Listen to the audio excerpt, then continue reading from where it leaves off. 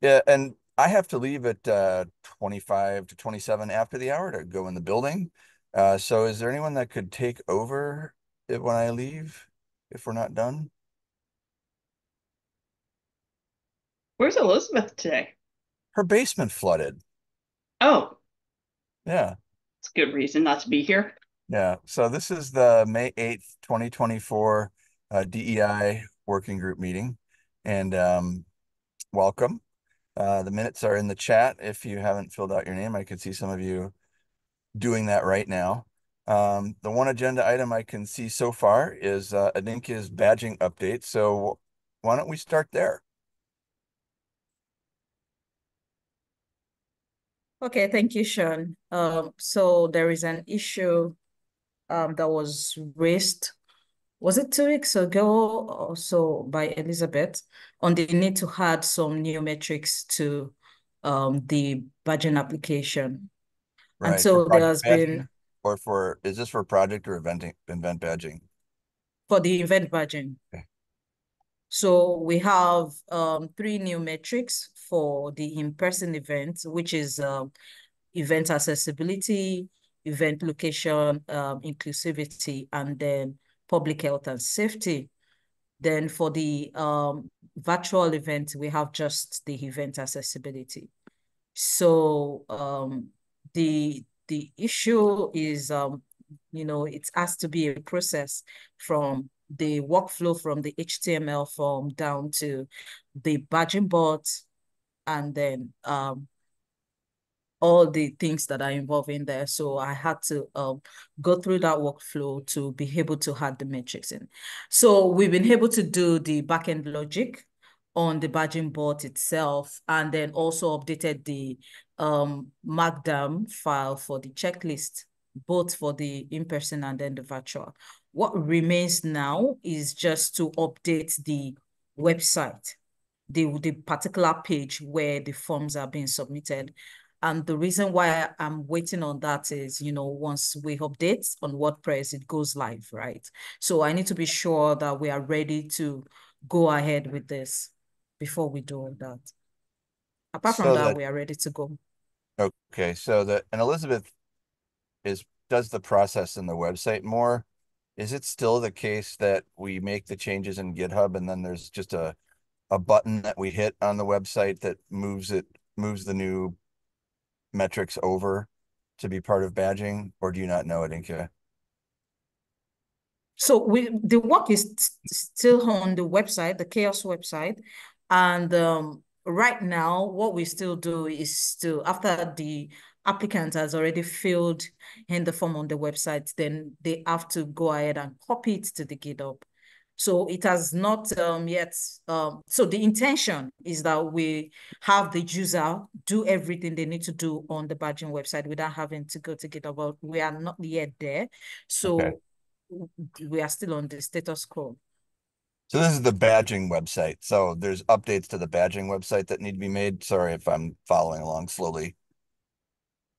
So I'm saying that that's the only thing that remains now Okay. for us to add the new metrics on the HTML form in the Chaos Badging website. So once that goes live, then the workflow is completed and then people can begin to use the version 4.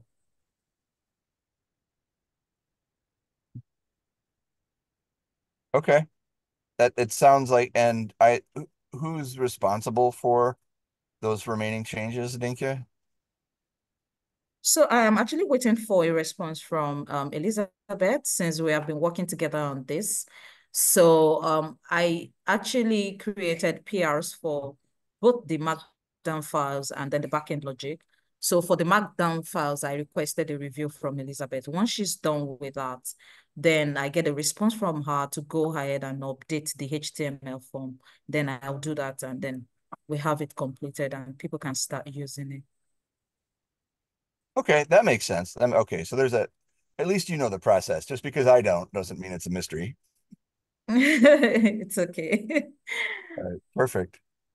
That sounds great. That sounds like outstanding progress. Anything else that we should discuss regarding the badging update?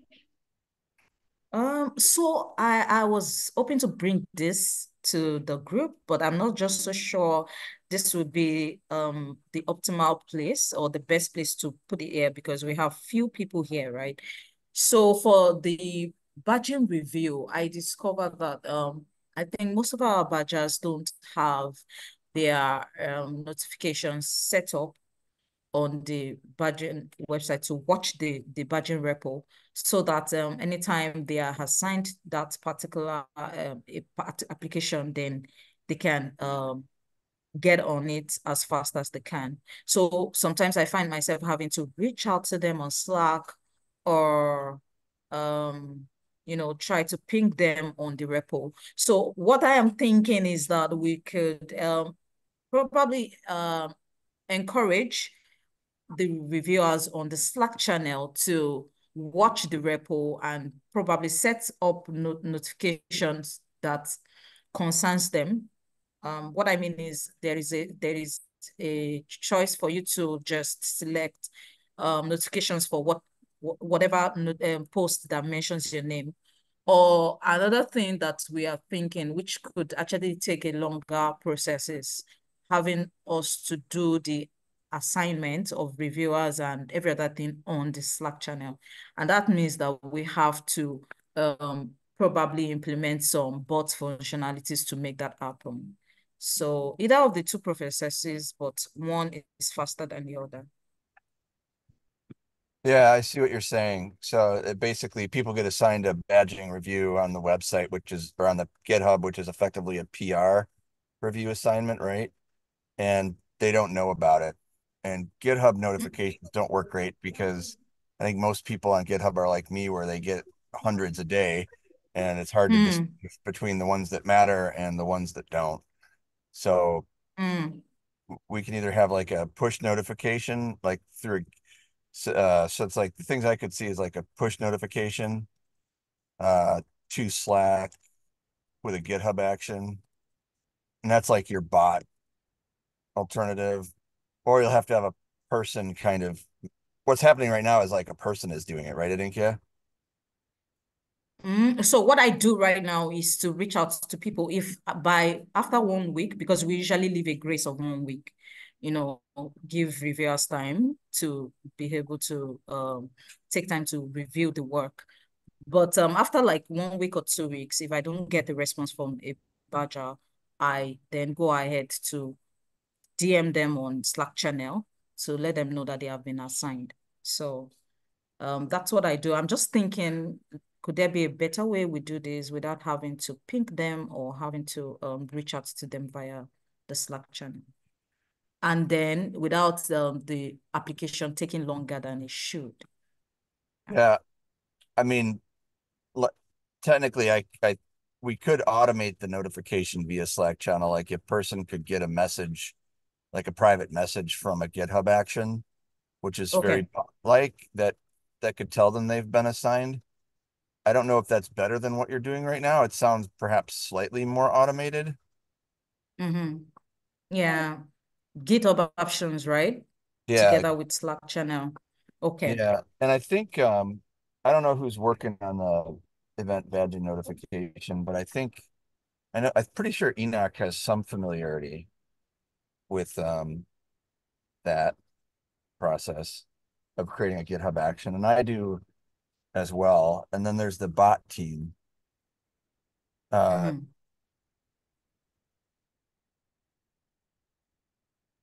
what do you think is the best path if that's something we can do? Okay. What Okay. I'm asking, what do you think is the best next step, Adinkia? So I'm thinking we could explore the GitHub action Okay. integration with Slack and see how that works, in alerting people that they have been assigned. And let's see the response rate, how it goes. I think that would be something like I would like to explore. Okay. And thank So you, who Ria. should I saw what you wrote on the chat. Thank you very much. Oh no, thank you. I appreciate you very much for doing that. And I think this is an interesting conversation because I was actually be before I saw this, before the meeting, I was trying to find the place where the report was. And I know I have the link somewhere because Sarah, who had applied for it, sent it to me. I couldn't find the right email that had the link. And then I was bopping around on CHAOSS. And finally, I just logged in at GitHub and went to my watched items because I remembered I clicked watch on this. And that's how I got tracked back to it, and then I saw it. So this could be, now it's really super fresh because you just did this like a couple hours ago. So there wouldn't have been anything to look at before this. But I don't know if there's a way to,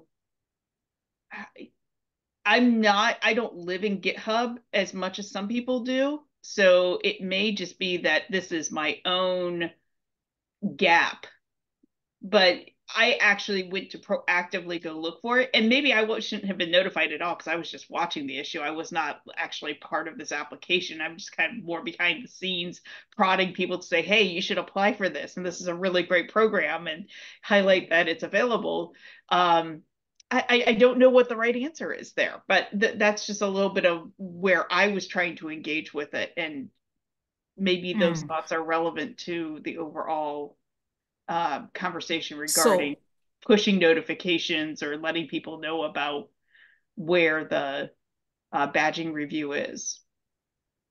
as far as I know, I think that the organizer, the person who actually created the issue, usually gets the badge in their email. Mm-hmm. In their email. Okay. Yes, yes. So as long as you're on that repo, you get a notification of all that is going on in that with regards to your application. Okay.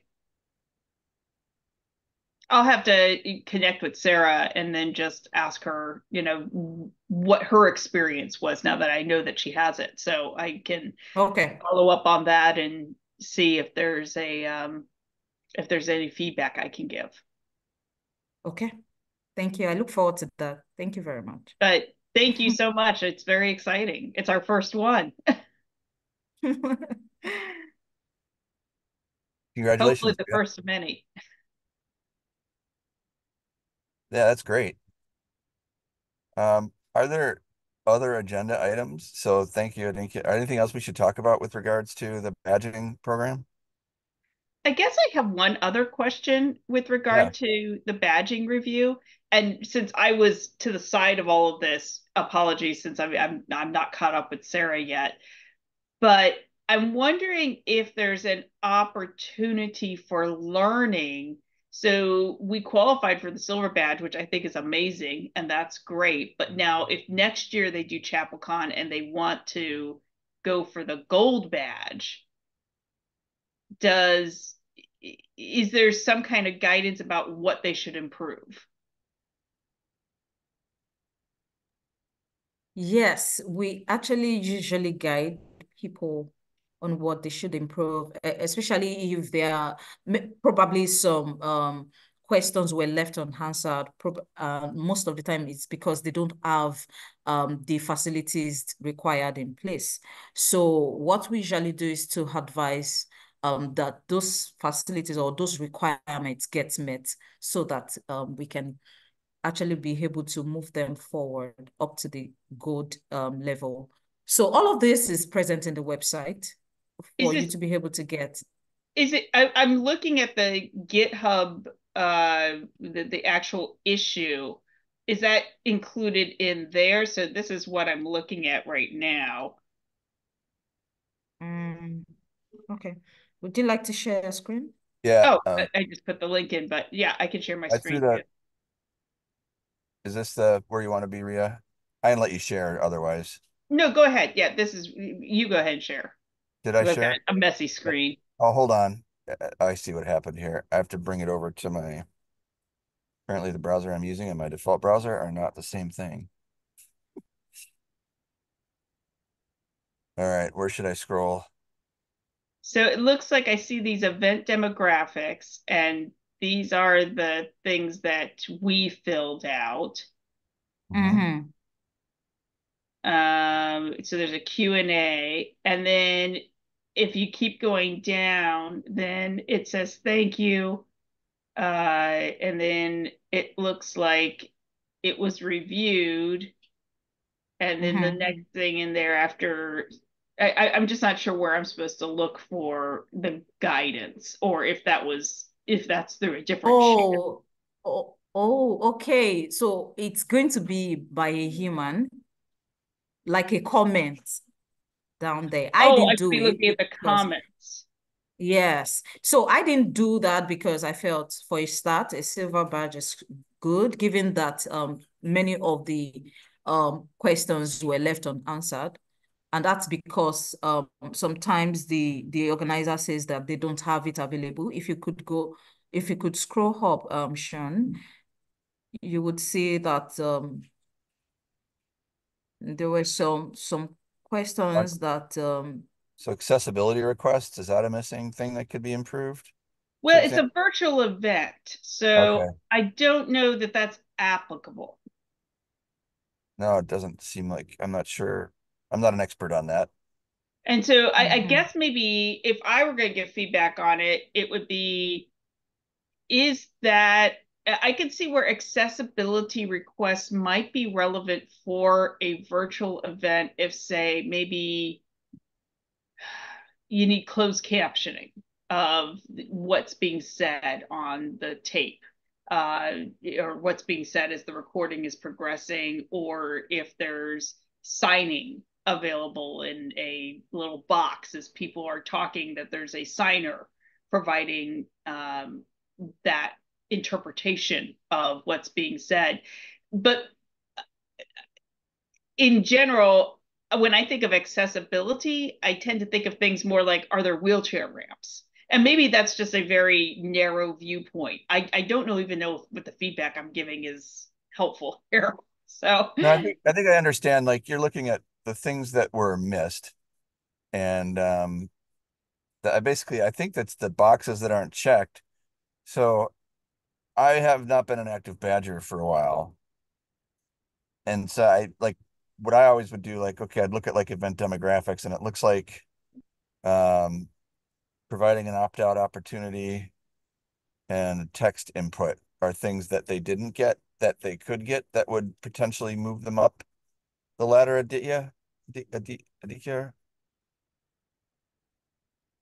Okay, so looking at it now, probably I should have reached out to ask Sarah to provide more information. So for instance, if you look at the event demographics, you will see that there is no detailed information as to how mm-hmm. the audience demographics are being collected. So that's why our reviewers couldn't check the box for opt-out and then for the text input. So I think what we can do is for me to go back to the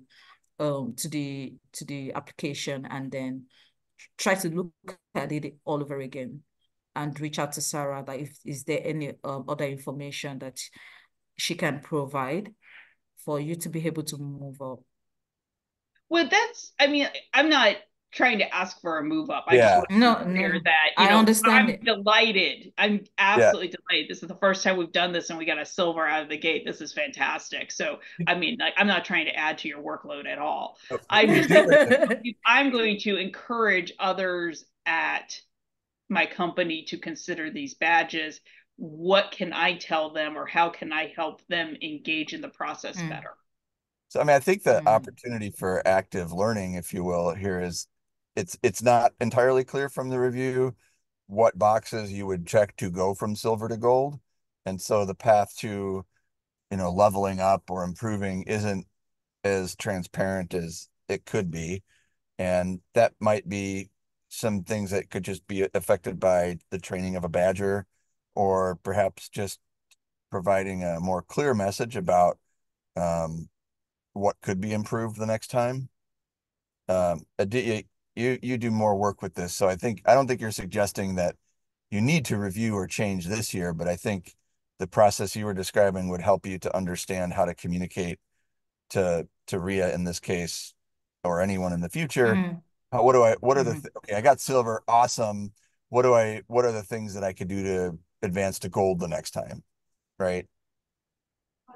Okay. Or So, if, and for other people applying for badges, let's say someone applied and didn't qualify for a badge, how do they know what they need to fix or what they should be focusing on maybe for the biggest impact? And the other thing that I think maybe would be helpful is for things like that accessibility feature, where it asked for what accessibility accommodations are there. I don't know if we have examples of that in there, in terms of, for a virtual event, things like, is there closed captioning for the event, or is there a signer for the event? Would having examples help people be inspired as to things that they could do to I don't want to look at it through the lens of improving the score for the sake of improving the score. I want to look at it through Right. the lens of what proactive things can we do to improve the inclusion of the event. Yeah, exactly. Like what I see when I just look at this one is maybe providing some guidance on how to answer these questions for a virtual event would have Yeah, helped. Um, can I, Ria, could I make you the co-host so that I can go to my principals meeting or sure. no? Yeah, Okay. I'm happy to help. There's nothing left on the agenda, however. I was just going to say, if there's nothing left on the agenda, I just Yeah, close the meeting early. yeah, it's up to you. It's up to you all if you have other things to talk about. I tell you what, okay. I'm gonna leave and I will leave it to you to decide what to do after that. Okay, that sounds All right. good. Thank you. Bye, Sean. Bye, Okay. John.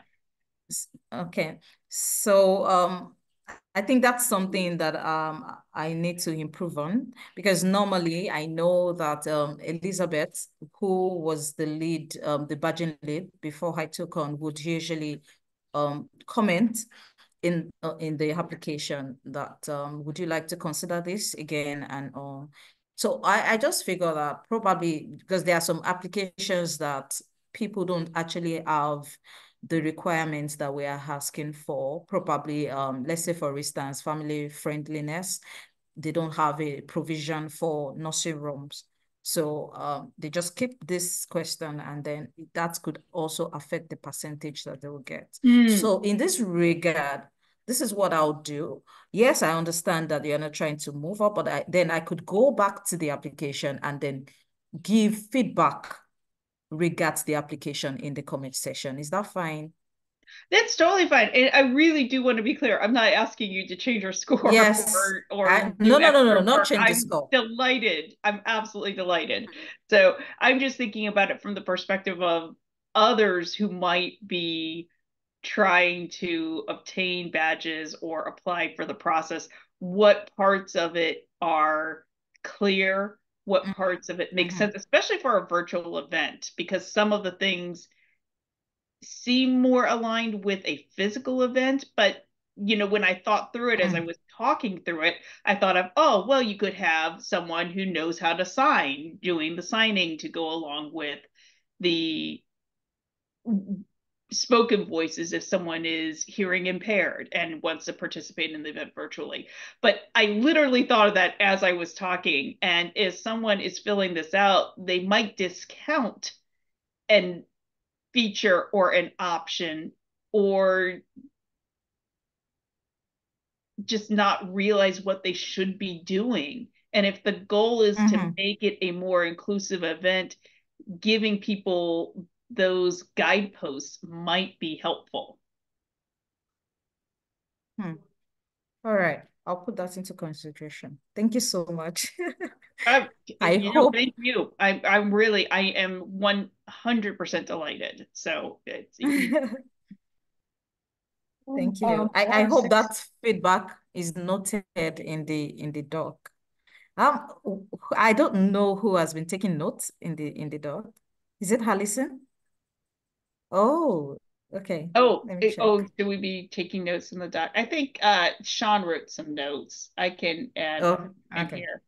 Um, Okay. Can I say something? I'm listening to the discussion, so I came in late. Well, I'm looking at this as if we can bring this up again when we have a larger house, because I know event demography, we've looked at it after chaos come. There was some suggestion that came up around that area. So Elizabeth was working on how we can actually structure that area. We can still bring up this discussion and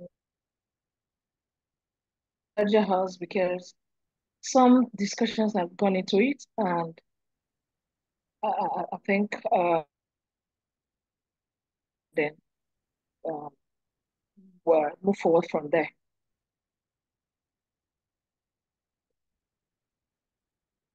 Peculiar, I apologize. I was writing down the notes for this, and I don't think I quite followed the question. Could you try that again, please?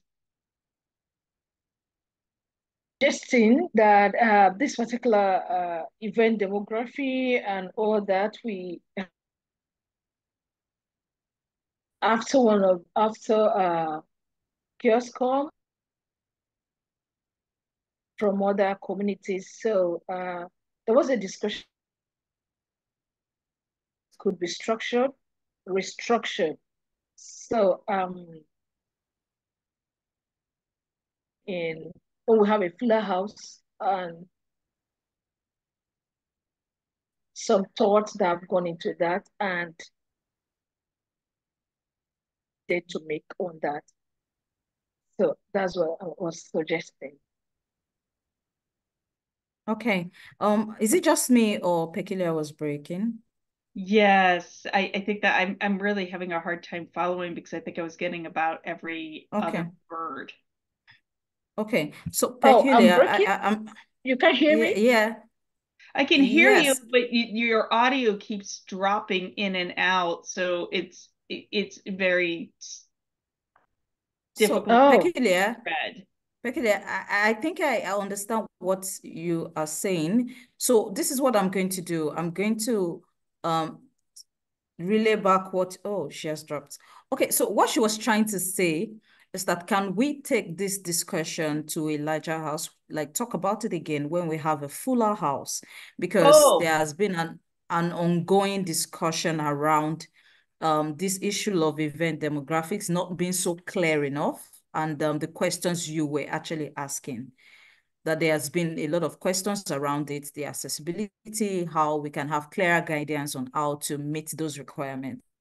And that even happened at CHAOSScon. So there's been an ongoing discussion, and then it would be nice to have this kind of discussion again when we have more people in the meeting. 100%. That makes total sense. Okay. Well, as Sean said, there wasn't a lot on the agenda. Otherwise, I'm happy to talk about any aspects of it you want to talk about, or we can end the meeting early. Up to you guys. Or I should say, I'm up to good. you all. I'm still, adjusting my language to make sure I use the right words. I'm good. I'm good. All right. Well, thank you all for joining, and Thank I'm you. delighted to get to chat a little bit. I will reach out to Sarah and ask if she has any input on the process or thoughts, and if there's additional feedback, I can provide that in the next meeting. Okay. No problem. Thank you so much. Thank you. You have a wonderful day. You too. Bye. Bye bye.